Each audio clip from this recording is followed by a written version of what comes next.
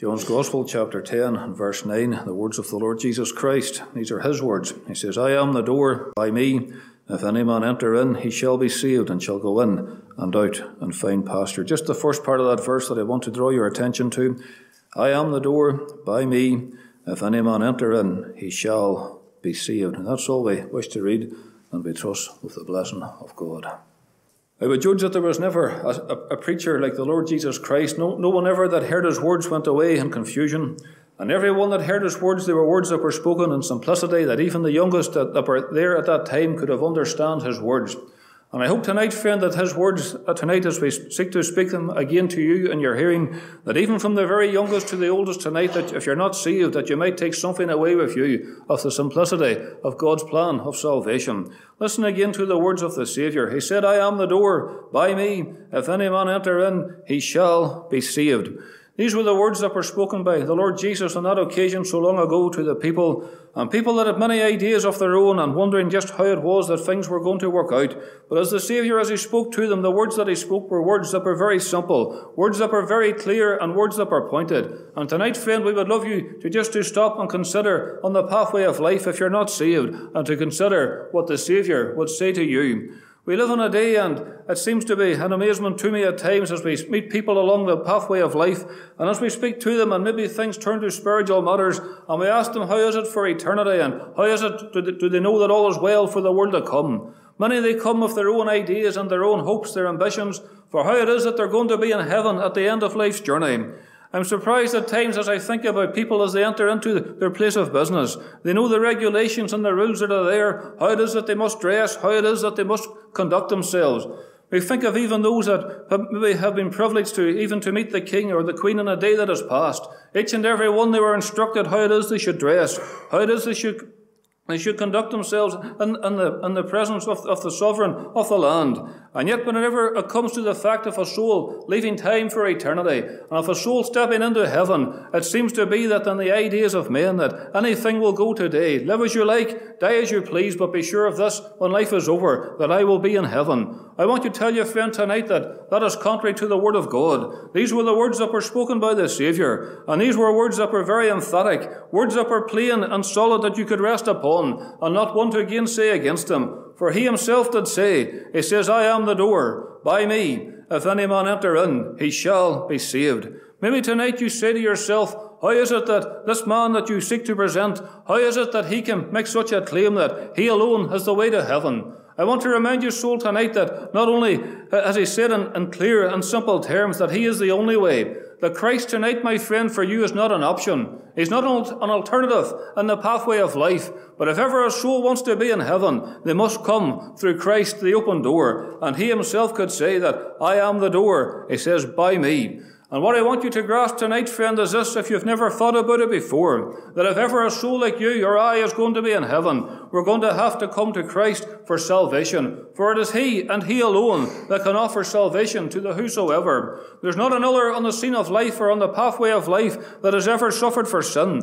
Not another who could have taken the load of guilt that was mine and have taken it from me and left me in a condition where I was fit for heaven. But yet tonight, my friend, there was one, and he by his own sacrifice upon the cross, that one who offered himself without spot unto God, that one who was holy, harmless, undefiled, separate from sinners, that one in whom there is no sin, that there alone upon the cross, God meant to lay upon him the iniquity of us all, and all the sin that was yours, and all the sin that was mine, yea, all the sin that was the world's. He alone, he bore it upon the cross. Said John the Baptist, behold, the Lamb of God, which taketh away the sin of the world. And outside those city gates of Jerusalem, alone for those hours upon the cross, God meant to lay upon him the iniquity of us all. There's not a man on the scene of time that could ever give to God a ransom for the soul. No man who could by any means redeem his brother. That is simply just to pay the price that God demanded, to buy back his brother from the slave market of sin. But there was one, and by the shedding of his own most precious blood,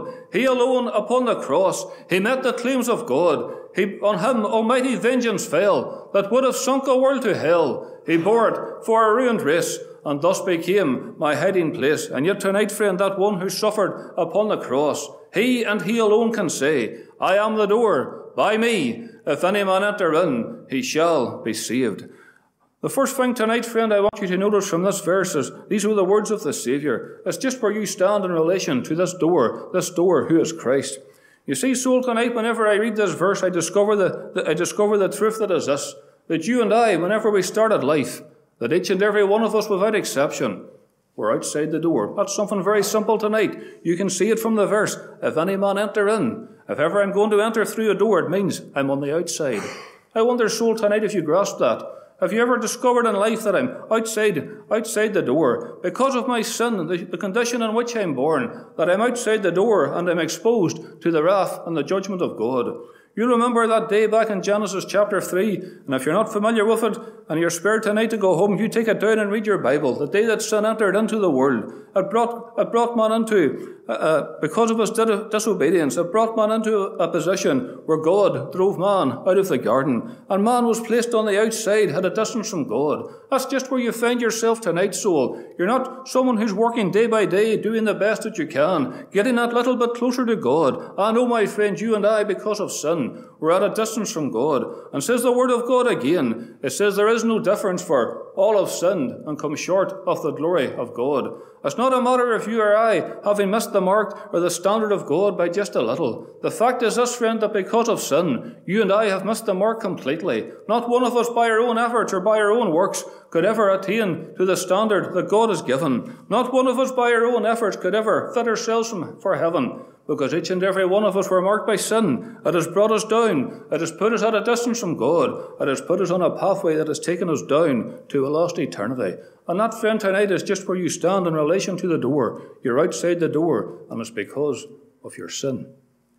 It's a good thing tonight, friend, just to get a grasp of that before God tonight, just as I stand, matters not what my neighbours, my family might think about me. As God looks down from heaven upon me, that God says that I am a sinner and I'm outside the door. Listen again to the words of the verse. These are the words of the Saviour. He says, I am the door. He says, by me, if any man enter in, he shall be saved. You know, friend, that's just the next thing I want you to draw your attention to. Just as the Saviour, as he spoke these words, just the fact of provision that has been made for all. A possibility tonight, my friend, whereby you can be saved. You know, this is something that never ceases to amaze me whenever we come to a gospel meeting just like this. To think tonight of a God in heaven who so loved the world, a God in heaven tonight who has been so outraged by sin, and yet God has chosen to set his love upon us, and God has chosen to provide salvation for all. Ah, yes, we've already quoted the words in prayer, that God our Saviour, who will have all men to be saved and to come to the knowledge of the truth. I'm glad, soul, tonight that I don't have to come and worried about who I'm speaking to. I don't have to worry about who I meet in the street and to bring them the Word of God. Because I'm glad tonight, friend, that God is interested in each and every one. Not one soul tonight under the sound of my voice. Not one soul even in the scope of this world in which we live. Each and every one as a candidate for divine blessing. And each and every one can enter in through Christ, the open door. I tell you, soul, tonight it's a wonder that God ever sent his Son into the world, not to condemn the world, but that the world through him might be saved. I tell you, friend, tonight that there's a possibility of salvation for each and every one tonight that are under the sound of my voice, each and every one that is out of Christ. God has provided salvation for you, but I want to ask you, friend, tonight, what are you going to do with this provision that God has made for you, whereby you can be saved? Ah, yes, each and every one, because of our sin, we're outside the door. Each and every one of us, because of the death of Christ, we can come through Christ, the open door, and know our sins forgiven. But soul, tonight, this door that is standing open, this door that God has opened, that whereby man can be blessed and man can be saved, this door is open. But soul, tonight, I want you to understand, it's not God that's going to force you to enter in. It's not your neighbour that's going to make you, or your friend that's going to make you enter in through Christ, the open door. If ever tonight, my friend, you're going to be saved, you will have to make up your mind that I am going to enter in. I trust, soul, tonight that you'll just get a hold of that. The responsibility, if ever I'm going to be saved, that rests four square upon my shoulders. And if ever I'm going to be saved and to know the joy of sins forgiven, it's up to me and to me alone. If ever I'm going to be saved. God tonight will not force you to enter into heaven. God tonight, as it were, will not put your arm up behind your back and force you in through Christ, the open door, in order that you might be saved. Ah, no, friend, not a bit. If ever you're going to be saved tonight, you'll have to make up your mind that your sin, that you find so much enjoyment in, your sin that you find your pleasure in, that you're going to have to turn your back upon it. You're going to have to put it to the one side, and you're going to have to come to Christ for salvation.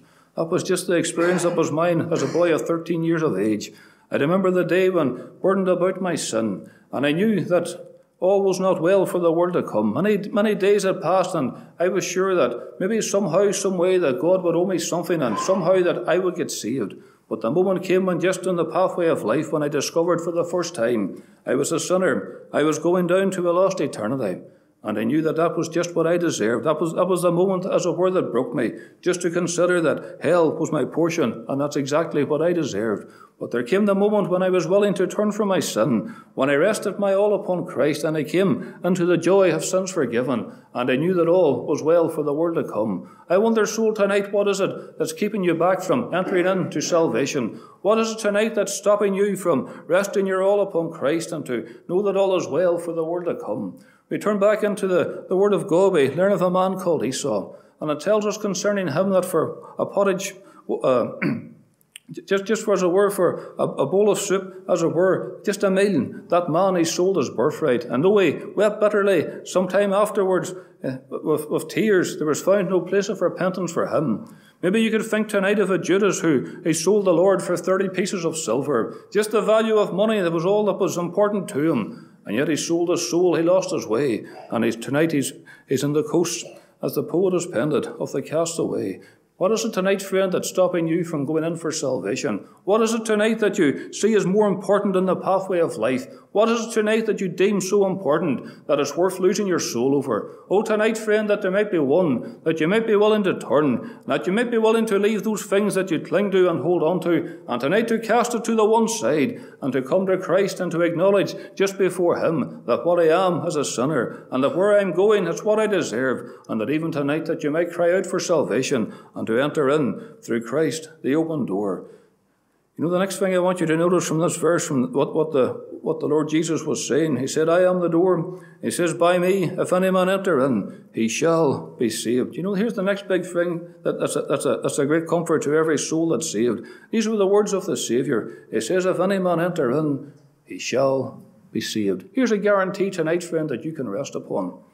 I've spoken to men in days that are past, and they've told us about guarantees that they've had, and when the moment came when the thing went wrong and they went to make their claim and to get the thing put right, you know, they discovered either the firm was bust, or maybe just the small writing as they talk about, it just wasn't enough to meet their need, and their claim was left to the one side. The guarantee was worth nothing. But here's a guarantee tonight, friend, that stands as true today as the time when the Saviour spoke it. A guarantee tonight that comes from the God who cannot lie. He says, if any man enter in, he shall be saved. Listen to the words of John 3:16, that beautiful text at times that we love to read and quote. It tells us there that for God so loved the world, that he gave his only begotten Son, that whosoever believeth in him should not perish, but have everlasting life. And these are the words of God. He says, whosoever believeth in him, that is Christ, just to rest your all upon him, should not perish, but have everlasting life. There's something tonight, soul, that you can rest upon for eternity. There's something tonight that you can take away with you tonight if you're willing to turn from your sin. No man on earth can take it from you. God himself has promised it. It will last not only throughout the ages of life, it'll last for the never-ending ages of eternity. And it comes tonight from the God who cannot lie. And these are his words. He says, I am the door. By me, if any man enter in, he shall be saved. The last thing, friend, I want you to consider for just a moment is just the reality that this door, that just now it stands open. And God says the time to be saved, it's now. Behold, now is the accepted time. Behold, now is the day of salvation. But I just want you to consider for a moment that the possibility that this door will close. It's not a case of it might close or maybe we're not sure, but this door will definitely close. Not one of us here tonight, we know the time. Not one of us knows the hour. But you know, the Lord himself, he himself has spoken of a day when that door will close. There was a man who came to the Lord Jesus one day. You'll read about him in Luke's Gospel, chapter 13. And he came to the Lord and he says to the Lord, he says, Lord, are there few that be saved? And the man on that occasion, he was taken up with the number that was going to be in heaven. But the Lord, he just turned the thing and he told him in words like these. He says, strive to enter in at the straight gate. And he went on to say concerning the master of the house, the moment will come when he is risen and shut to the door. You know, friend, tonight it matters not how many's going to be in heaven. The big thing is this, you make sure you're there. But someday this door will close, and it will either close, my friend, whenever life for you runs out and you enter out into eternity, or it's going to close when the Lord himself will come from heaven and the shout will be given. And for you that have known the story so well, and you that have known the way of salvation, and you that have known how it is that a soul can enter into the joy of sins forgiven, that moment when he comes, this door will close. Salvation for you, opportunity, is gone forever. I trust, friend, tonight that might bear on upon you, because time is not on your side. And tonight, my friend, these things are for real and they're for eternity. And the big thing is this, friend, it's where you will be when time is no more. I leave the words with you, and with this I close. These were the words of the Lord Jesus Christ. He says, I am the door. By me, if any man enter in, he shall be saved.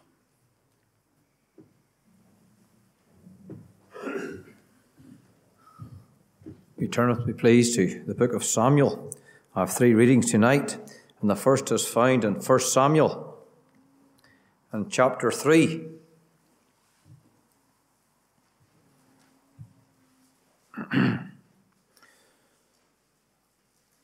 First Samuel chapter 3 and verse 1. And the child Samuel ministered unto the Lord before Eli. And the word of the Lord was precious in those days. There was no open vision. The word of the Lord was precious in those days. There was no open vision. Over to Psalm 49.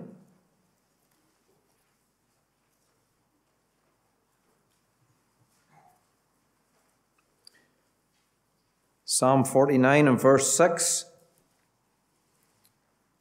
They that trust in their wealth and boast themselves in the multitude of their riches, none of them can by any means redeem his brother, or give to God a ransom for him. For the redemption of their soul is precious, and it ceaseth forever, that he should still live forever and not see corruption. As verse 8, the redemption of their soul is precious, and it ceaseth forever. And finally, in 1 Peter, for a well-known a verse or two here, in chapter 1,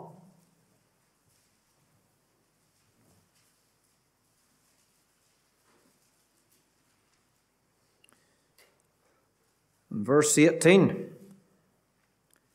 for as ye know that ye were not redeemed with corruptible things, as silver and gold, from your vain conversation, received by tradition from your fathers, but with the precious blood of Christ, as of a lamb without blemish and without spot, who verily was foreordained before the foundation of the world, but was manifest in these last times for you. And that'll do for reading with what we have listened to. Our brother Ross has set out a very clear gospel message, words of the Lord Jesus Christ, who said, I am the door. But tonight, as I was thinking about Ballyclare, many things was through your mind. And I just started to think about some things that were precious. And we have read about 3 things tonight, and I don't even like to call them things. But 3 things tonight that are precious, and that they will never, ever lose their value. You might think, well, everything loses its value. Gold actually loses its value. Silver oil, land, they all lose their value. Well, we have read about three things tonight, and they'll never lose their value. As the precious scriptures.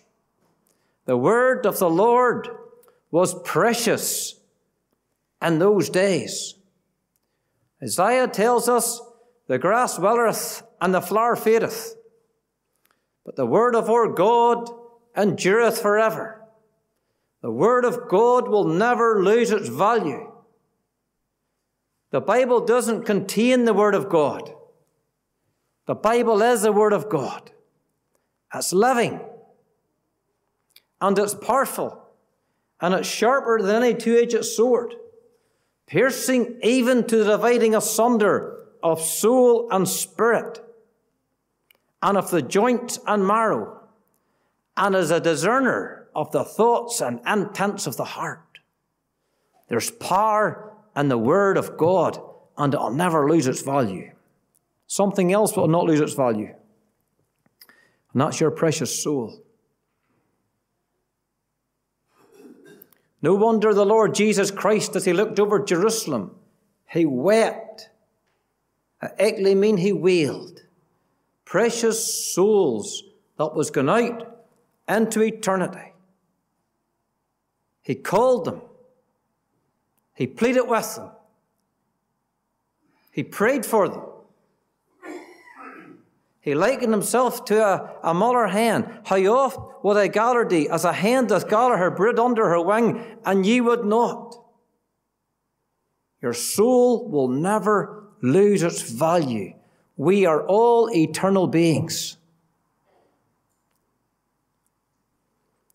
And finally, and Peter tells us about many precious things, precious promises, and precious stones, and precious faith. But he told us about the precious blood of Christ. Not redeemed with corruptible things like silver and gold, but with the precious blood of Christ. As of a lamb without blemish and without spot, the blood of Christ will never lose its value. What was shed 2,000 years ago at dark Calvary is still the cleansing power to save you tonight in Ballyclare. And I trust and pray there's some boy, girl, man, woman gathered here this evening, 8th of October 2023. How can I be saved? How can I be sure of heaven? How can I get rid of my sin? Well, Ross has told you very clearly. The Lord Jesus says, likening himself to a door, he says, I am the door. By me, if any man enter in, he shall be saved and shall go in and out and find pasture. I was chatting to a lady one day, she's not well, and I always like to go back to the time of conversion. And I said, tell me, how do you get saved? She was attending meetings, and she said it was that verse in John chapter 6, him that cometh unto me, I will in no wise cast out. And you can be saved tonight. That's the good news for you. You who are not saved, you can be saved tonight if you would just come. Come as you are. A guilty, lost, condemned sinners.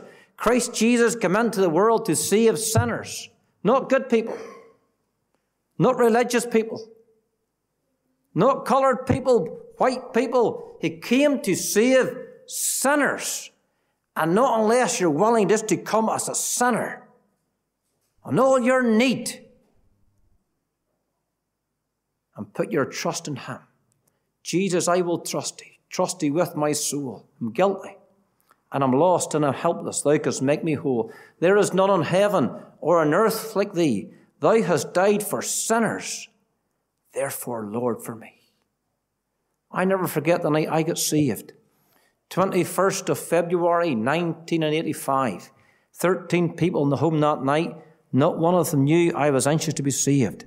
There was a preacher had arrived a few days earlier, and it was the preacher of death.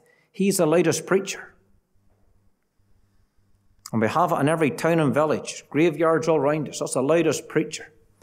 And I realized I was going down and gone out without any hope. I wasn't saved. Oh yes, privileged. Oh yes, prayed for. Oh yes, preached to.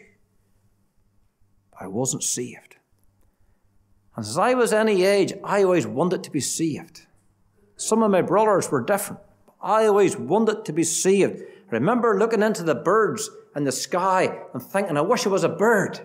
When I die, that will be the end. But I had a living soul that will never cease to be. The grave digger will never bury it. Water will never drown it. Fire will never burn it. I'm eternal and I'm not right with God. And I started to read a gospel tract. It's called Thoughts on Calvary. And our late brother Dave McMullen from Cambridge Avenue Assembly gave it to me one night, going out of a meeting in Ballywatermoy. Dave did a lot of work around our farmyard, ACC, and he had a good interest in young people. And he gave me this tract, and I started to read it. And it's all about Calvary. And if you want to be saved tonight, you must get to the cross. The way to the cross leads home. No one goes to heaven without getting to the cross. You need to get to the Saviour. And this tract, it led me to the Saviour. And there's a little verse on it that says, now, every jot and tittle's done, 'tis finished, Jesus cries. His spirit up to God he yields. He bows his head, he dies. And that night, I realized he died for me. And a chorus of a hymn came into my mind. Only a sinner saved by grace. And I said, I'm saved. Man, I long for the day to be saved. My fortune was made for eternity. I left school at 16. I haven't even got a dot after my name. And I'm not ashamed of that. But I'm going to go in and stand before the King in all his beauty. And I'm going to be in heaven forever. My name is in the book of life. Heaven is my home, eternally. Nothing can equal it. What can equal joy divine? What can sweeter be, knowing that the soul is saved, and saved for God's endless eternity? Three things that will never lose its value. The precious Word of God, the Scriptures. We have reached to a very dark day in the time scale of Israel. The people that God called out of Egypt, the people that God cared for, and the people that God loved, you know, they just demonstrated the heart of man. They got away from God. And they've got into a very dark, dark day. This is about 1150 years before the Lord Jesus Christ was born. And it's good that there's praying women. And I'm not sure, I'm sure there's praying sisters here tonight. We keep praying whatever you're praying for. Because there's a woman in the Bible and her name is Hannah. And you know, she didn't even pray out loud as only her lips moved. And she was praying that God would give her a man child that would be, what would live a life for God. And Samuel was born. And Samuel was a real godly man. And he prayed for the children of Israel. And he wept for the children of Israel. And you know, he was a real turning point for the children of Israel because he was a forerunner of King David. But they've reached a real dark stage. And it says the word of the Lord was precious in those days. The days were dark. And not just like the days we're in here now. The word of the Lord is precious. You know why it's precious?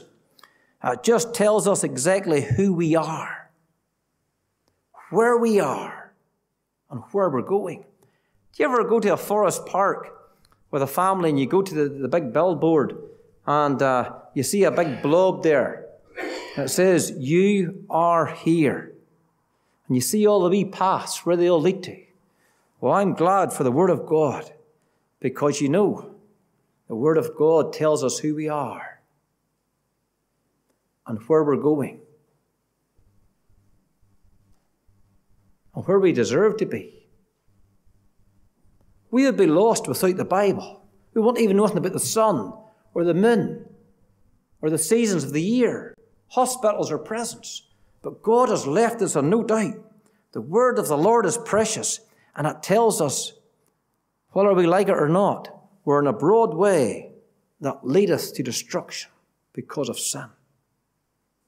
That's the way in which we're born. 8 billion souls in the world, and we've all been born on the broad way that leadeth to destruction. Paul, writing to Romans, tells us all have sinned and come short of the glory of God. Isaiah the prophet tells us all we like sheep have gone astray. We're just like sheep that's gone astray. When did this happen? Our forefathers had sinned against God. Adam, and who was put out of the presence of God. And you know, when Adam sinned, you sinned. I sinned. Everyone sinned. We all were in Adam the day he sinned. And there's not a just man upon the earth that doeth good and sinneth not. And as God looks down from heaven, he sees that we're unclean and unfit for God's presence because of sin. And I thank God for the word of God. The word of the Lord was precious in those days. And you know, we put much emphasis on the word of God. There's many libraries in the world and real good authors, but there's nothing to be compared with the word of God. David said, "Thy word is a lamp unto my feet and a light unto my path." You know why he said that? Because we're in the dark. And if you're not saved, you're in the dark. You're in danger. And if you die the way you're born, you'll end in this broad way that lands in destruction. And there's no coming back. Luke tells us, echoing the words of the Lord Jesus Christ in Luke's Gospel, chapter 16, about 2 men that lived in this world, and 2 men that died, and 2 men that are in eternity. And the reality, one of them, we read, he's lost. It says in hell, he lifted up his eyes being in torments. Lazarus was carried by the angels into Abraham's bosom. There's life after death. That's why we're here tonight, to tell you something about the love and the grace and the mercy of God. The grace of God that bringeth salvation hath appeared unto all men. But let's think the word of the Lord was precious in those days. The precious scriptures will never lose their value. And then we read in Psalm 49, the redemption of the soul is precious. It says, "No man can by any means redeem his brother or give to God a ransom for them. For the redemption of the soul is precious." You know what that word precious means? It means it's costly. Redemption is to deliver by paying a price. And not only this book tells us where we are, who we are, and where we're going, but it tells us something about redemption. Man, we love to think about redemption, especially in the Lord's Day morning when we gather to remember the saints. We just think, we always go back to the children of Israel, the night when they were redeemed out of Israel. And it was only those that had the blood applied on the 2 side posts in the upper lintel. The Lord said, "When I see the blood, I will pass over you." There's men praying in this back room. Names has been mentioned. And I know mummies and daddies would love just to save their son. Mummies and daddies would love just to save their daughter. But they can't. Do you know why? The redemption of the soul is precious. No one else can do it. We are shut up to God's mercy. And I'm glad of this text in the wall down here. Listen. For God so loved the world. He had no need to love it. He gave Adam all he needed. I'm glad he's a God of love. For God so loved the world that he gave his only begotten Son, that whosoever believeth in him should not perish, but have everlasting life. It was only God that could plan this redemption. He had only one Son, his well-beloved Son, holy, harmless, undefiled, separate from sinners. Did no sin, in him is no sin, knew no sin, and he was the only one that can go to the cross and shed his precious blood and provide redemption for mankind. That's why it's precious. The redemption of the soul is precious because it was only God's Son that can do it. He that spared not his own Son, but delivered him up for us all. But God commendeth his love toward us, and that while we were yet sinners, Christ died for us. Oh, friend, I trust this will seep into your heart and soul that you will never, ever cease to be. Good works will not save you. Good works will not save you. Coming to the gospel hall will not save you. Living a good life will not save you. Giving money to charity will not save you. How can I be saved? Faith in Christ. Look unto me, be ye saved, all the ends of the earth, for I am God, and there's none else. Peter preached, Acts 4:12, neither is there salvation in any other. For there's no other name under heaven given among men whereby we must be saved. The only one that can save you is God. And he wants you to turn on the broad way tonight, to stop and to give your soul a chance. Have you ever stopped to wonder what this life is all about? Why I'm here, where I'm going, when my little time runs out? Maybe I've been far too busy, trying hard to reach my goal. Would you let me ask one question? Have you thought about your soul? I got a message this week of a man that has passed away, and I just looked at his photograph. And I just text back to the brother that sent me it. I said, where is he? You know, when the boats leave Larne, they depart and they arrive on the other side. When the planes leave the city airport, you see them going, they depart and they arrive. But you know, when we close our eyes in death, we arrive. It's not 1 hour or 2 hours or a week. It's immediately. It's a real thing. God breathed into man's nostrils a breath of life, and man became a living soul. The redemption of the soul is precious, and there's only one that can deliver you.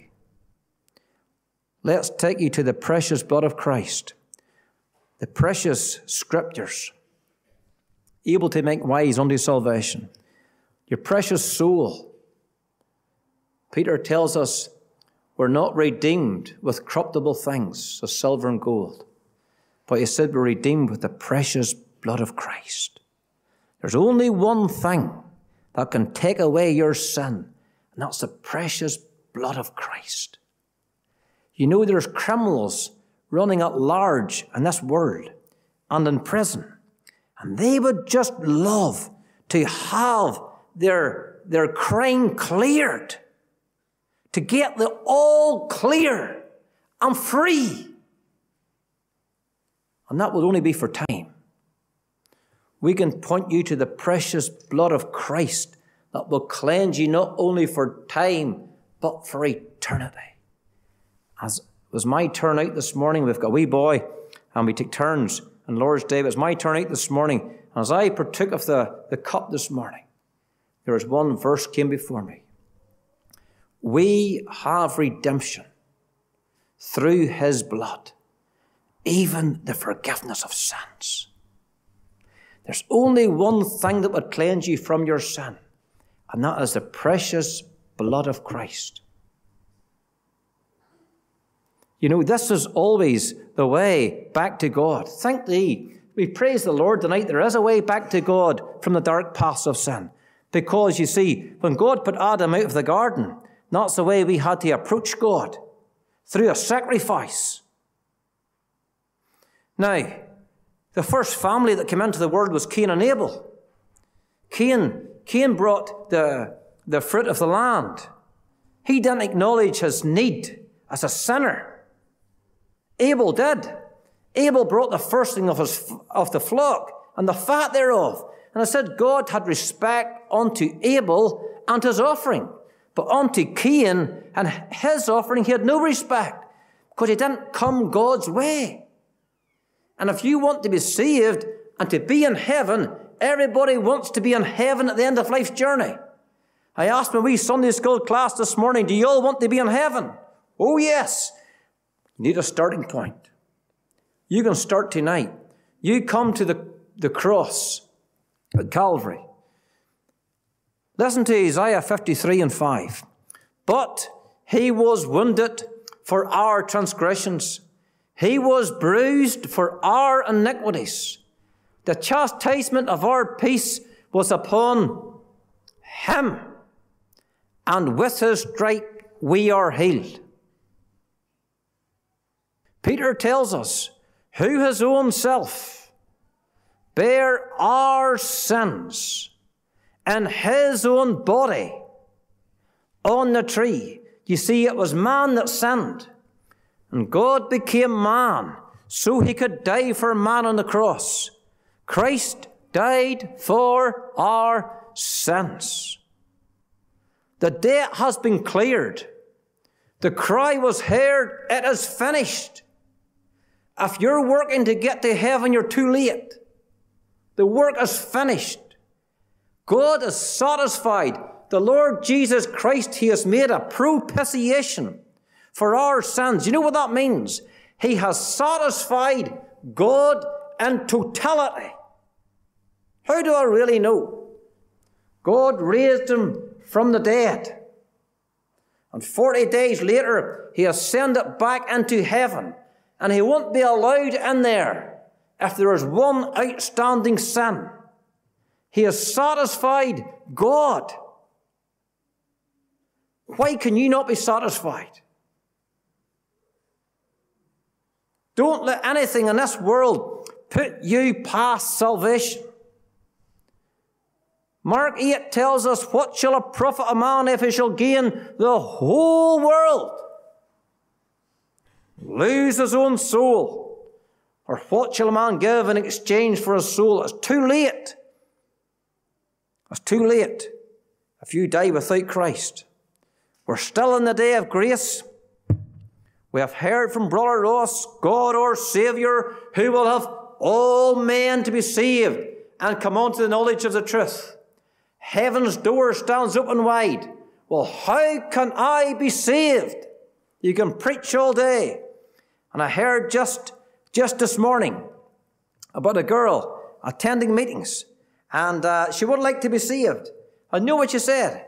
I just don't know how to do it. Well, you know, friend, if you got your eyes open, you're heading for the flames. You'll look for a Saviour. And I trust you'll get to the Calvary by the eye of faith. Wounded for me. Wounded for me. There on the cross, he was wounded for me. Gone my transgressions. Now I am free. all because Jesus was wounded for me. Sin must be punished. And God in love punished his Son, and he is our substitute, or Redeemer, or Mediator. You come into the benefit of that tonight by putting your faith and trust in him. Believe on the Lord Jesus Christ, and thou shalt be saved. My sister Lois got saved. 1 Peter 3:18. Christ also has once suffered for sins. She read it again. Christ also has once suffered for sins. And she said, if Christ has suffered, I don't need to suffer. And she got saved in a moment of time. You can be saved tonight. Don't leave it too late. And meet me in heaven. Shall we pray? Our Father, in the name of the Lord Jesus Christ, we thank thee for thy unerring, infallible, precious word of God. And thank thee, Father, for all these authors and for the words of the Lord Jesus Christ himself, which we have heard tonight. He said, I am the door. We pray, Father, for all Gallard. We trust and pray, Father, this will be the night that their names will be written in the book of life. We pray, Father, they'll not rest nor sleep till they rest in the precious blood of Christ that cleanses from all our sin. Take us home safely, giving thanks for all thy blessings in our Saviour's name. Amen.